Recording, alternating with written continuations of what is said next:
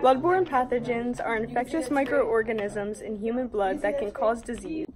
Some include hepatitis B, hepatitis C, and AIDS. Here's some ways to prevent them. PPE is personal protective equipment. PPE is used to protect healthcare workers from infectious diseases. Gowns. Next are gloves. Next are goggles. Hairnets are sometimes required. Sometimes shoe covers are required. Donning. Doffing. This is the proper way to doff gloves.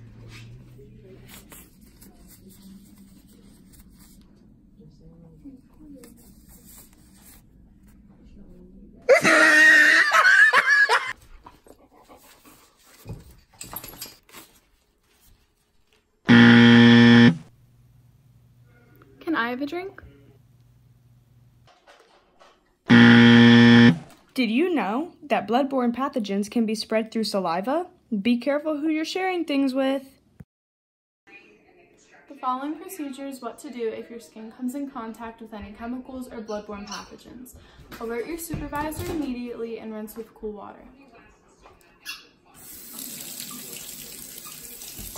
Here's what you should not do in case you get a bloodborne pathogen or anything infected with such inside of your eye. If there is a contaminated object on the floor or any place where it should not be because it was not disposed of properly, here is the right way to handle and dispose of it.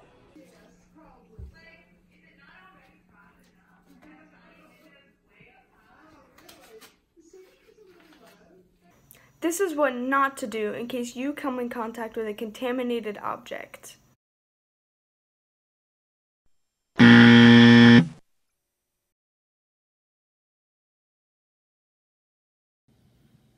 Did you know that hepatitis can stay alive in dried blood for up to 72 hours? Be careful with disposal. In conclusion, some bloodborne pathogens are hepatitis B, hepatitis C, and AIDS. Hepatitis can affect the liver and ultimately cause death later on. OSHA sets these laws and standards to prevent healthcare workers from injury and to protect their environment by using PPE, proper disposal procedures, and material safety data sheets.